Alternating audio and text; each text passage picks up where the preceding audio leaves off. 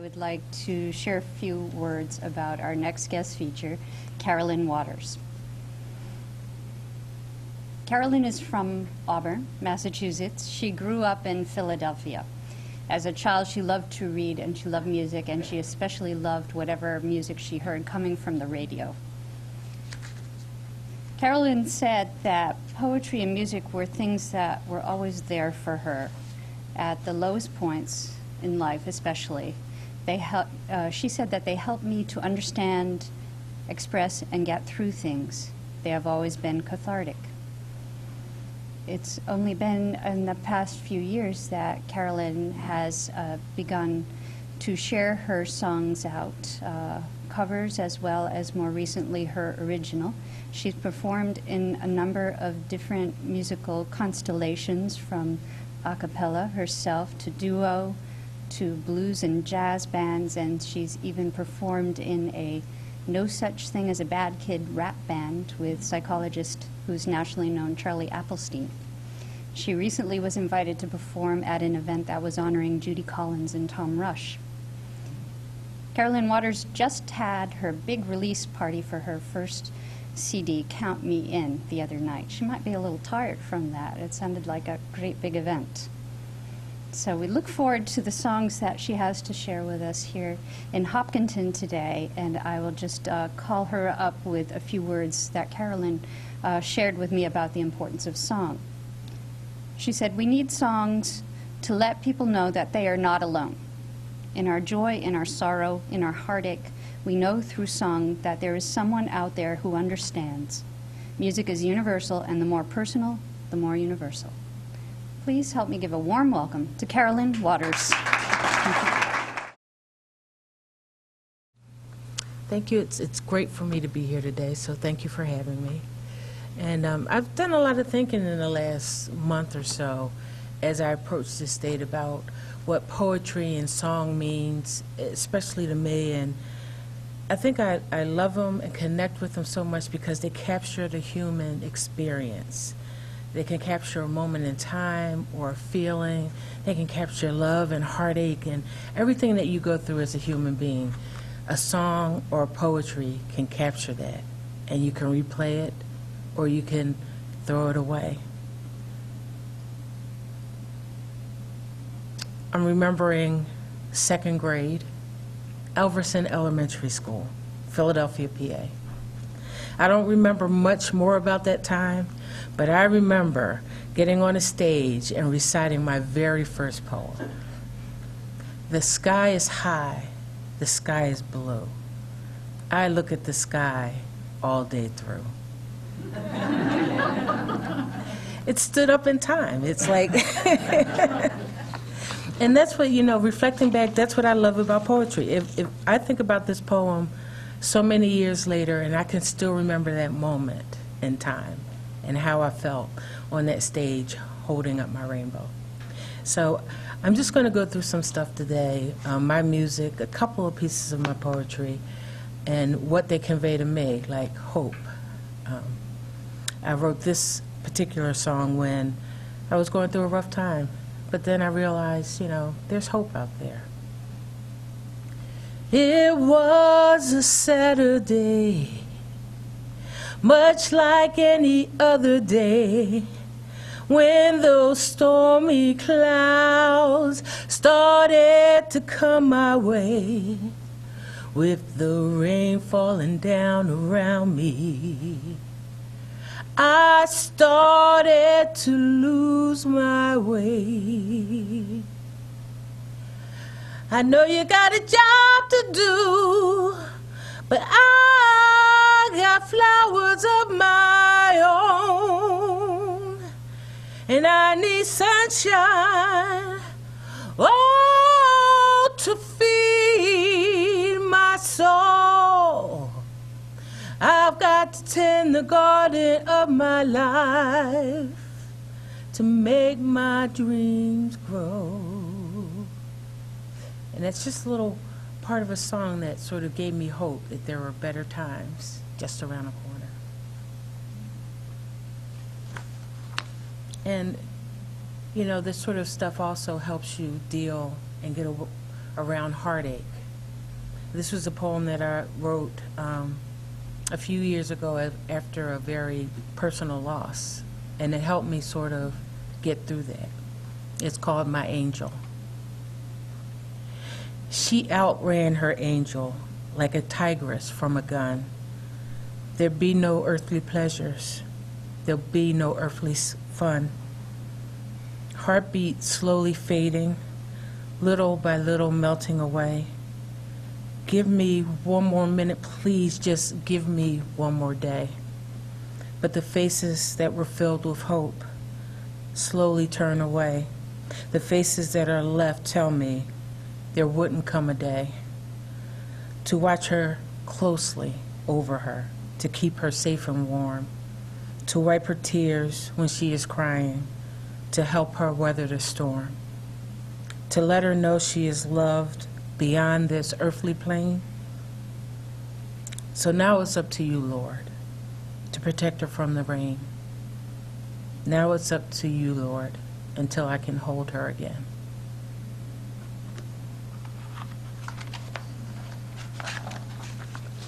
And songs can also convey strength.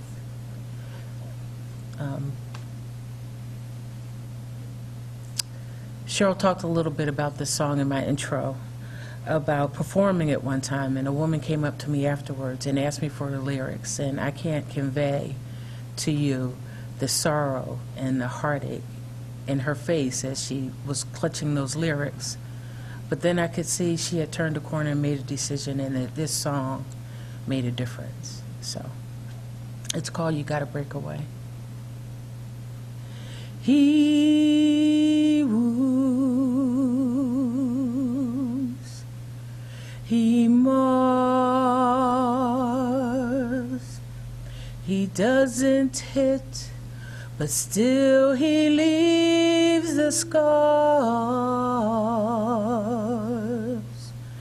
He stabs,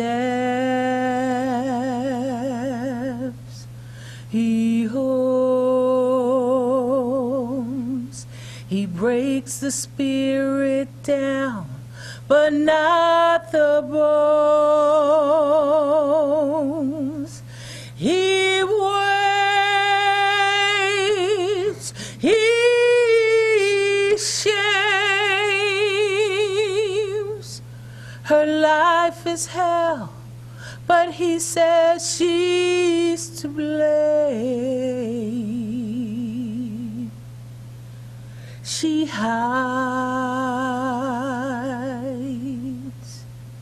she cries, she sits and watches as the world goes by. She craves, she dreams, she wishes he was truly like he seemed. She feels no song. The music in her life is all but gone. You got to break away, fly above, and never let the hate replace the love. Take a chance, make it real. You gotta let it go so you can heal. They hoped, dreamed clean. They thought that they could make it through the years. Things change.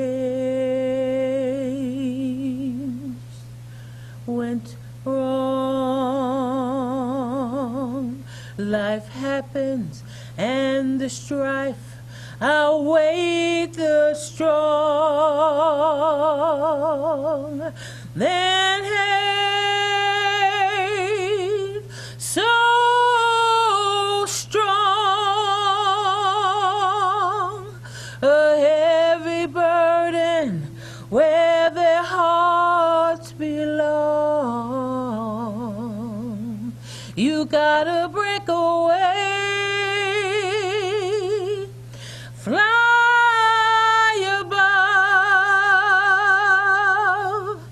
and never let the hate replace the love. Take a chance, make it real. You gotta let it go so you can heal. You got to break away.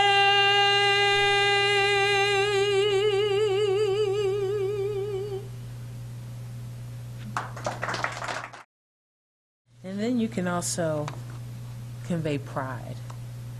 And this poem is about my family and my sisters who drove up from Philadelphia to be here with me today, and the strength that I always find in them when I need it. And it's called Generations. I've known rivers, mighty rivers. They cleanse my soul.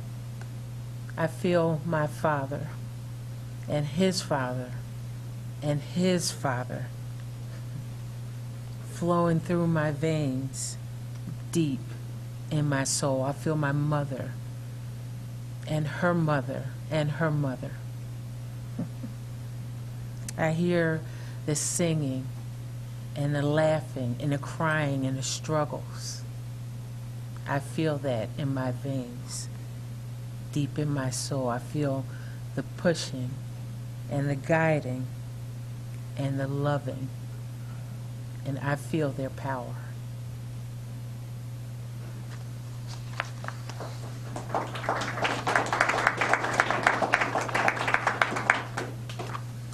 And then, you know, songs can convey that message that you need somebody to hear. This song is called You Gotta Change.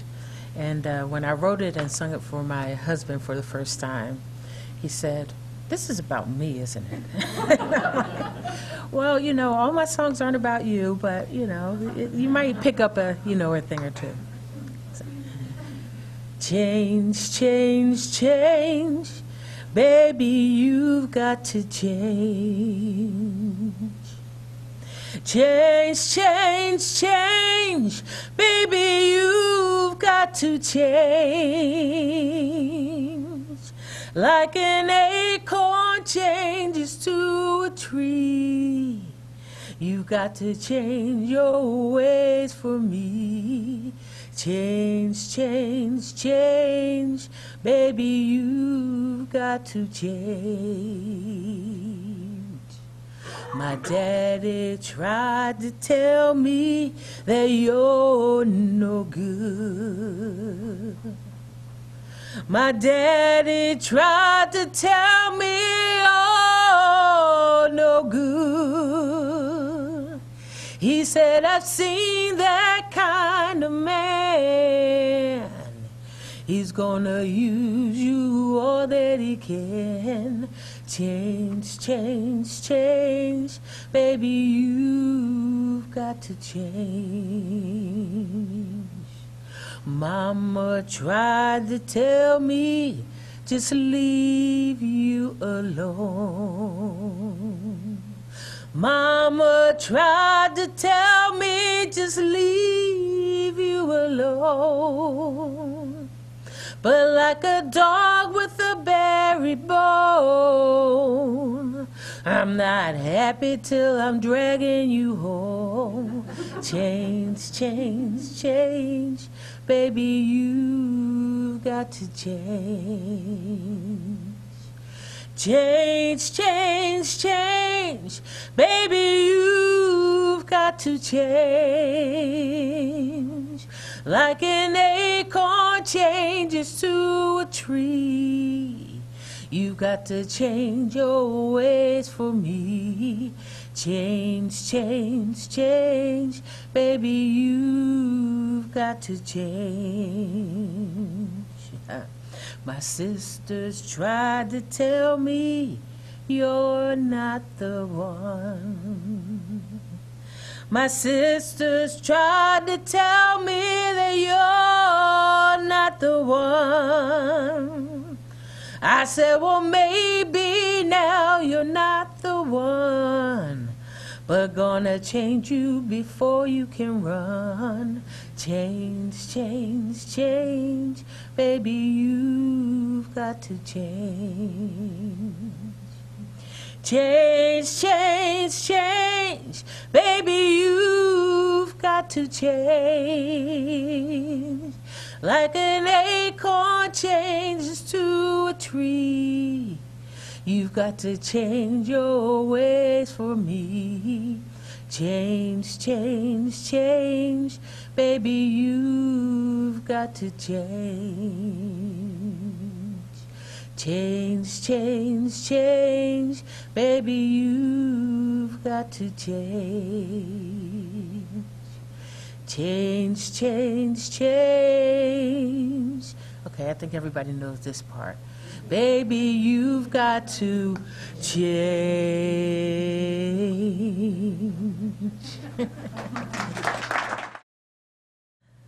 This last piece I want to do for you is a song to me that conveys love and conveys the feeling that there's always somebody out there for you to get you through the rough times. And this is called Lorraine's Song, and I wrote it about a particular person. So,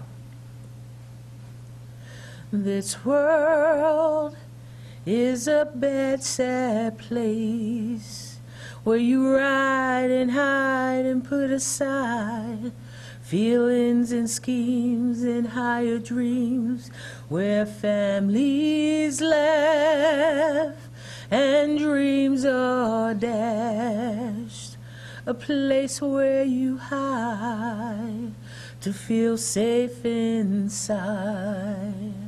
But she said, sometimes you gotta cry. Open up like a cloudy sky and lean on me. She said, sometimes you have to face the pain pouring down like a heavy rain and lean on me. This world is a hurtful place where you lose your loves and passions fade, and lovers leave in a long parade, where endless nights turn into lonely days, a place where you feel that love's unreal. But she said, take it easy on yourself. This world is hard enough, and lean on me. She said, come along and sing with me. Learn to be wild and free, and lean on me. This world is a hopeful place if you find a friend to see you through the ups, the downs, to help renew, where families laugh and good times last, a place where you feel you can reveal. Oh, oh,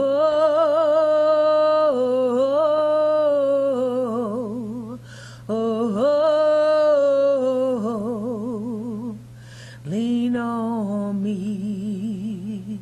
La, la, la, la, la, la, la, la, la, la, la. Lean on me. Thank you.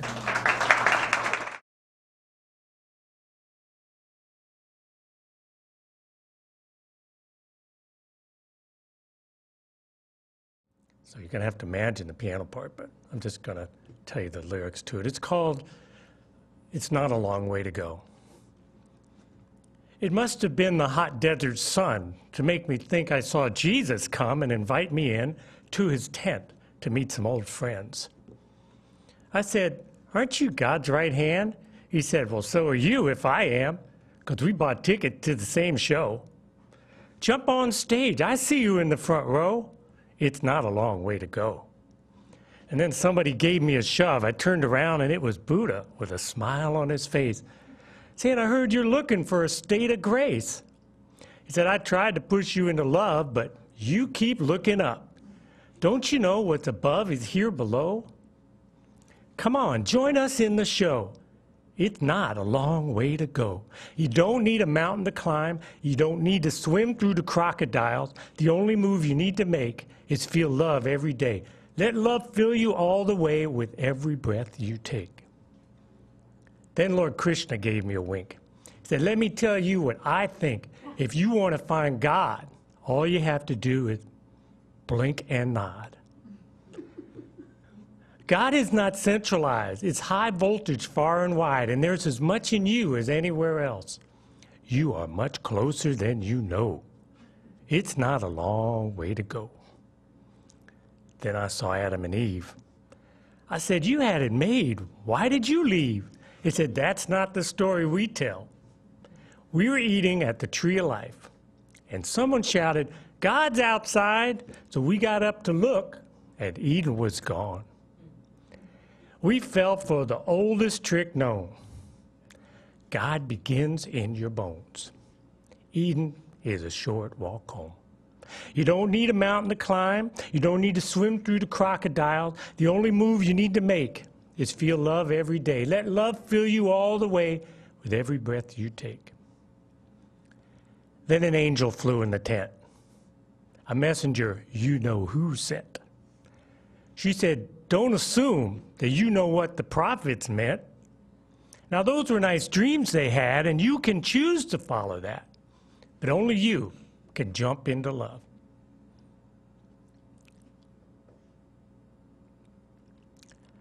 Why wait to create the show? It's not a long way to go. And then she turned and looked at me and she said, "Wow, you've changed. Can't you see? Take a look around. You are not the same now." And I was in the middle of the show. Everybody shouted, "Welcome home." I was creating what I know. It was not a long way to go. You don't need a mountain to climb. You don't need to swim through the crocodile. The only move you need to make is feel love every day. Let love fill you all the way with every breath you take. Wear God's eyes on your face and be who you are today. Thank you. Thank you. Hi, I have something new here that I'm going to test with you. And still working on a title, so we'll just sort of drop right into it. I will tell you that I mentioned the VA in this piece, and I work at a VA medical center. I work with military veterans. David has one arm. He doesn't like his prosthesis, he tells me, with its leather straps and hook. He makes out very well, thank you very much. He has no trouble drinking with his only arm. Ralph was brought in frostbitten. He had wrapped himself in cardboard boxes and fallen asleep under a bridge. He reports, "I was making out just fine out there, but I'm glad I'm here." Brian is here, again. He sees helicopters and bodies superimposed on his vision of life. He cries as he recounts. I stripped naked and ran screaming around the compound. He was carrying his rifle like an Olympic torch. He doesn't know how he's going to make out. I drive back from the VA, and I make out by hitting the sack early. A John Wayne type floats in, Green Beret uniform in mint condition. He smiles widely, asks permission to carry me off and go suck face. I wanted to let you know the names were changed to protect the innocent in this piece.